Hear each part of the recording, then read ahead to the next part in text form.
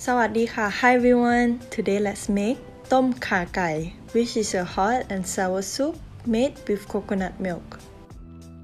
If you like coconut cream, do not miss out on this recipe. The soup tastes silky smooth and it's sour, paired with juicy chicken, sweet tomato and oyster mushroom. Or you can even do enoki mushroom. That works wonderfully well too.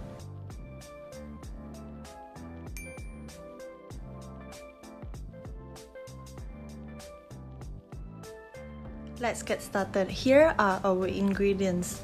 We have red shallots, dried chilies, red chilies, tomato, chicken, kaffir lime leaves, lime, coriander, sliced galangal, sliced lemongrass, oyster mushroom, tamarind juice, palm sugar syrup, fish sauce, and coconut cream.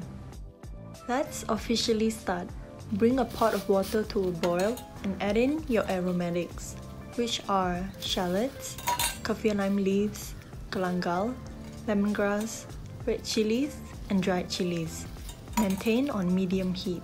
This step is for infusion. We leave them be for 5 minutes to release their aroma. After about 5 minutes, add in some of your coconut cream. We don't want to put all of the coconut cream in at once because we don't want it to curdle.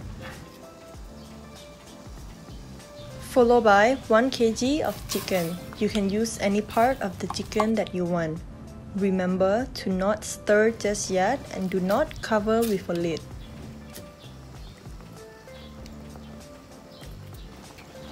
There will be some foam floating on top, so just use your ladle to remove them.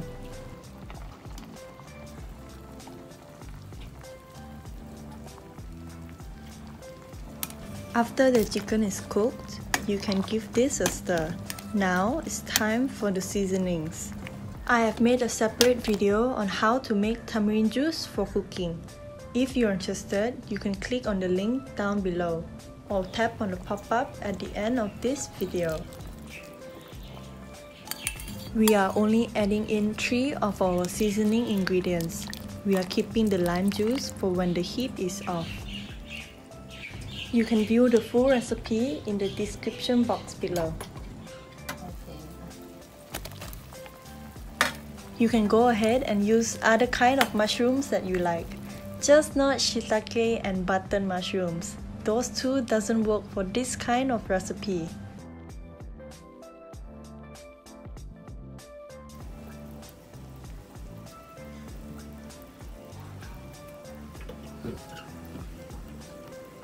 Tomatoes and mushroom doesn't take long to cook at all, so when they have softened up, you can give this a taste test. If you feel that it's lacking some salt, add salt to taste. I added about 1 teaspoon of salt.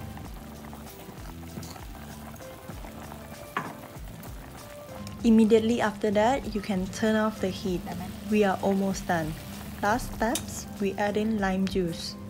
We add the lime juice when the heat is off to not ruin the acidity. And the rest of the coconut cream.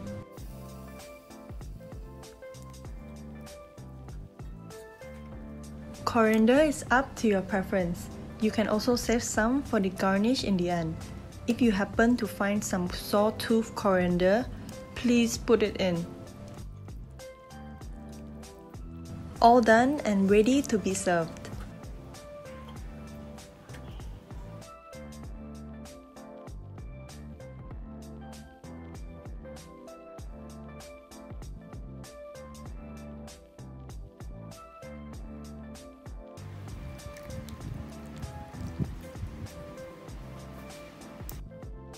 Make sure to have this with hot jasmine rice. Here is my video on how to make tamarind juice for cooking. Thank you for watching. See you next time in the next Thai recipe video. Bye bye!